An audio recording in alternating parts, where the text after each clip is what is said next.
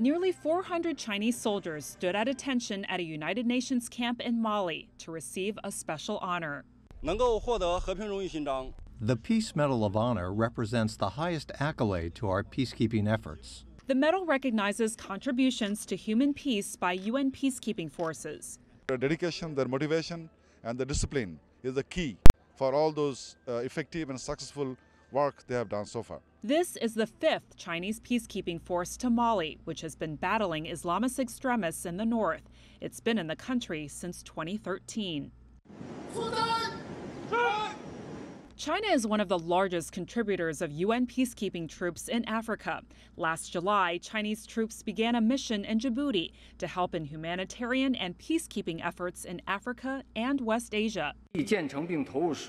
The establishment of the base will help Chinese vessels escort missions in the Gulf of Aden and Somalia, as well as international obligations such as humanitarian rescue missions. It also stimulates the social and economic development of Djibouti. Beijing emphasized it as a support facility to help establish security in the region. It helps China to continue to make even greater contributions to the peace and stability of Africa and the rest of the world. In 2015, President Xi Jinping announced China would set up a permanent UN peacekeeping force of 8,000 troops and provide $100 million to the African Union. Africa has the biggest peacekeeping needs. In the long run, the international community and the UN should support African countries in increasing their own capacity in keeping peace and stability so that African issues can be addressed in an African way.